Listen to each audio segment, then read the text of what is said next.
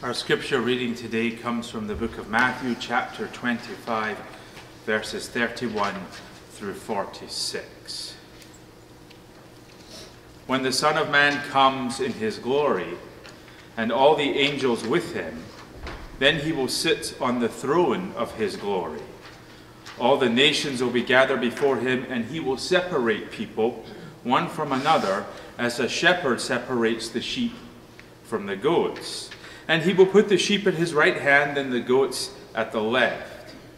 Then the king will say to those at his right hand, "Come, you that are blessed by my Father, inherit the kingdom prepared for you from the foundation of the world.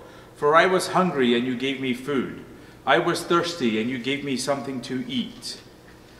I was a stranger, and you welcomed me. I was naked, and you gave me clothing. I was sick, and you took care of me. I was in prison, and you visited me."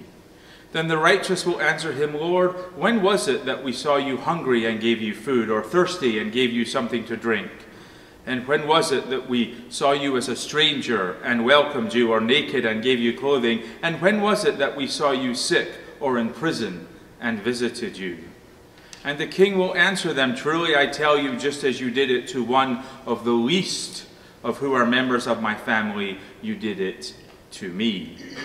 Then he will say to those at his left hand, "You are the accursed, depart from me into the eternal fire, prepared for the devil and his angels. For I was hungry, and you gave me no food. I was thirsty, and you gave me nothing to drink. I was a stranger, and you did not welcome me. Naked, and you did not give me clothing. Sick and in prison, and you did not visit me." Then they also will answer, "Lord, when was it that we saw you hungry or thirsty, or a stranger or naked or sick or in prison, and we did not take care of you?" Then he will answer them, "Truly I tell you, just as you did not do it to one of the least of these, you did not do it to me." And these will go away into eternal punishment, but the righteous into eternal life. Amen. This is the word of the Lord. Thanks be to God. And let us go to God in prayer. Gracious God, be with us this day. May we hear your word. May we put your word into practice, now and always. Amen. In a March 1985 Guidepost magazine article, Luciano Pavarotti told the story of how he came to be a singer. "When I was a boy, my father was a baker and my mother worked in a cigar factory. My father introduced me to the wonders of song. Our house was filled with recordings of the great tenors. When I was growing up, either the record player in our apartment was going full blast, or father and I were singing. He had a fine tenor voice." Excuse me. "He was the church soloist and sang in all music productions in Modena, our hometown in a small city in Italy. Mother loved my singing. Your voice touches me whenever you sing," she'd say. But she thought I should become an athletic instructor because I was so good at soccer, or at least an accountant. My father urged me to develop my voice. I sang 2 songs for Arrigo Pola, a teacher and professional tenor in my city. He agreed to teach me without fees because he found some qualities in my voice which he thought should be developed. I also enrolled in a teacher's college. On graduating, I again asked my father, "Shall I be a teacher or shall I be a singer?" "Luciano," my father said, "if you try to sit on 2 chairs, you will fall between them. For life, you must choose one chair." I chose one. It took 7 years of study and hard work and frustration, rejection, before I made my professional appearance. It took another 7 years to reach the Metropolitan Opera. I was blessed with a good voice by God. I think it pleased him, and I decided to devote myself to it. And now I think whether it's laying bricks or driving a straight nail, writing a book, whatever we choose, we should give ourselves to it. Commitment is the key. You need to choose one chair. Pavarotti made a choice with his life, and then he made a commitment to that choice. In today's scripture, we find Jesus telling a very familiar parable. This story, in Barclay's words, is one of the most vivid parables Jesus ever spoke, and the lesson is crystal clear. God will judge us in accordance with our reaction to human need. That means, like Pavarotti, we must choose, and then we must make a commitment with our lives to that choice. At first glance, it seems that when it comes to the sheep, the ones who follow God, and to the goats, the ones who do not, we as human beings have no say in the matter. In verse 31, Jesus states, when the Son of Man comes in his glory and the angels are with him, he will sit on his throne. All the nations will be gathered before him, and he will separate the people one from another, as a shepherd separates the sheep from the goats. According to scriptures, it seems as though Jesus decides who is given eternal life and who is sent to the eternal fire. But as we read more of the parable, we learn that it is how people choose to live their lives, how they treat others, how they serve God, and how they did not do these things that seems to make the difference. What is this parable teaching us about the way we live and the help that we give to other people? Well, the first thing we learn here is that the righteous were judged by what they did for others and subsequently for Jesus. Truly, I tell you, whatever you did for one or the least of these brothers and sisters of mine, you did for me. Notice, Jesus does not say, good job on your massive popularity. Your earthly wealth is vast, your intelligence is unsurpassed, and during your life you are one of the most materialistic people ever. Because of these things you are blessed. Come and sit at my right hand. Does not say that. I want to be clear. Does not say that. It is not these things that God cares for. It is how we care for others that is of prime importance. When we receive God's grace, it is a gift, which means we cannot buy it or earn it, and we enter heaven because of God's grace in Christ. That doesn't mean we get to live any way we choose. It means that we live and follow God's path, which includes doing the things that Jesus would do. When Christ lived on earth, his focus was on loving, on forgiving, on accepting, on serving and healing and helping others. If our faith is such that we also live in the same manner, then we do these things because it's the way Christ lived. Because it is what God wants and needs us to do. Because doing these things is the natural and grateful response to God's love. We do all that, then we can go out and we can give others our help. Like help turning the page. The second thing we learn from the passage is that the type of help we are supposed to give. Look at what Jesus tells us to do. Feeding someone that is hungry, clothing someone, offering a glass of water, inviting someone into your home, keeping someone company when they are ill, visiting someone in prison. Do you see the common denominator? Can you spot what these things all have in common? There are all things that we can absolutely do. God's not asking us to give away millions of dollars. He's not telling us to invent the next life-changing device. We are not being asked to cure cancer or to go down in the annals of history. We are being asked to do simple, kind, loving acts that can make a difference in an individual's life. The third thing this passage teaches us is that and this is something that I think we forget, Jesus is our King. He uses royal language throughout this passage. In verse 25, Jesus says, when the Son of Man comes in all his glory. In verse 34, then the King will say to those on his right. In verse 40, the King will reply. We often think of Jesus as the Son of God, as the Messiah, the light of the world, the Good Shepherd, as someone who is the way, the truth, and the life. But But today is Christ the King Sunday.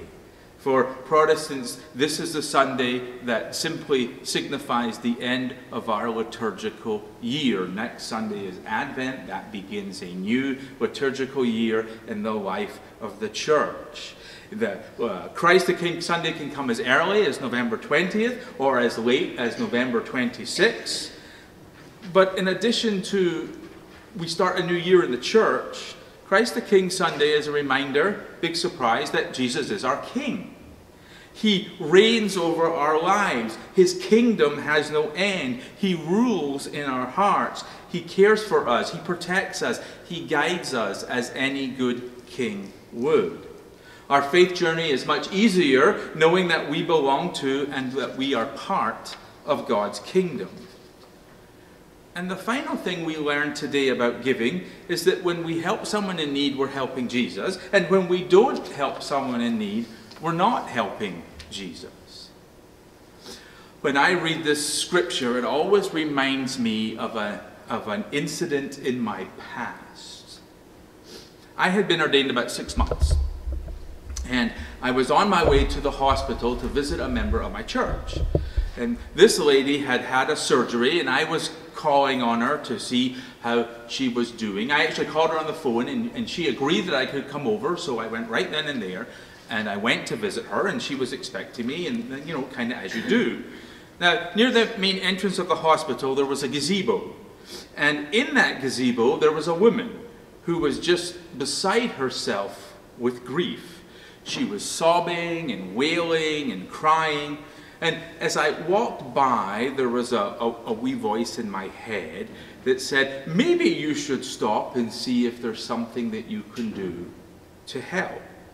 But there was also another voice in my head that said, you also need to go inside because you have a member of your church that needs help, that is expecting you to walk through the door. My highly educated, newly ordained brain decided to visit with my member first, and then on my way out to see this lady and see what I could do to help. I came out of the hospital about 20 minutes later. The lady in the gazebo was gone.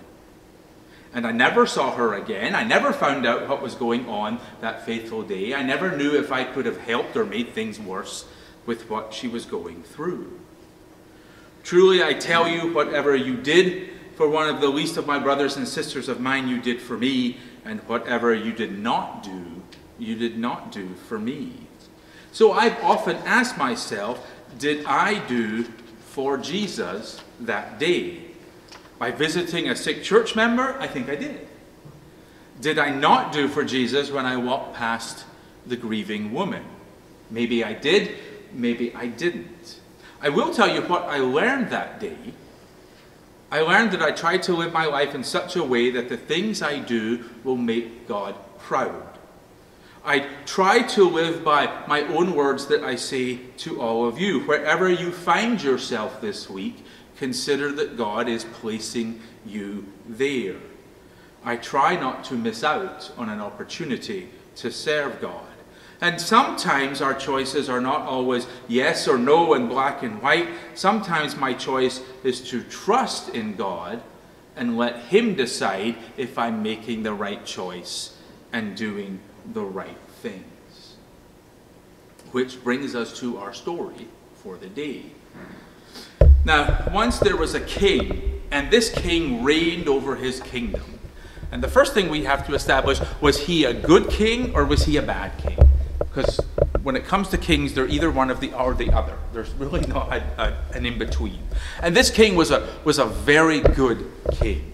He reigned his kingdom with kindness and with fairness. And no matter the opinions that his people had of him, all could say, if they were asked, he was a good king because he led with compassion and with justice.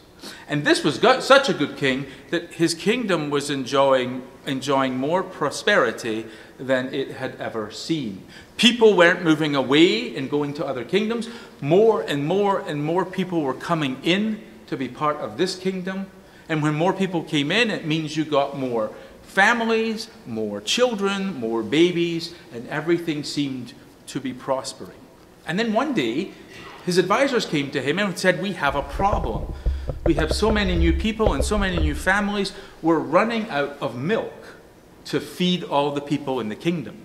And we don't know what to do because we're not going to have enough milk for everybody.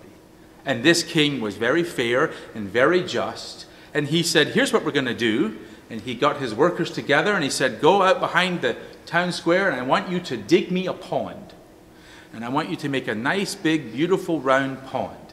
And once it's dug, I want you to fill it with some sterile material in the bottom so that it's clean and preserved. And once that was done, the king put out his edicts to his entire kingdom, and he said, everyone is to donate 1 pail of milk to the pond tonight, so that in the morning we can distribute it, and everyone gets a fair share, and everyone is taken care of in my kingdom. So at night, all the people got their pails, and they all filled them up, and they came to the pond. But there was one man in the village who thought, why should I have to do that? Why should I have to give up my milk? It's my milk. I made it. I earned it. It's for my family. I really don't want to share. So I'm just going to fill up a pail of water. I mean, it's dark. It's at night. It's one of those metal galvanized pails no one can see in. I'll just dump in the water and I'll go home. And everyone in the town will see that I gave like everybody else. So that's what he did. Everyone shows up, they're dumping in their pails. He dumps in his pail of water and he goes home. The next day the king gets up, he's excited about his new pond. He goes out to the square where the pond was made. He looks in and the entire pond is filled with water. There's not a drop of milk in the pond. Everybody thought, as the one man did, why should I have to do it when everyone else will help and get things done? And the kingdom never solved its crisis. We cannot wait or expect someone else to take care of the needs that we can do. And we're not asked to do incredible things. We're asked to do simple things in the name of God every single day. We're asked to serve Christ who reigns and rules in our hearts. We're asked not to expect or demand or wait for someone else to do it. And so it's up to us. And every day we can go forth from here as a people of God and make a difference. And let us pray. Gracious God, be with us this day as we worship and sing and pray and love for you to come into our hearts now and forever. Amen.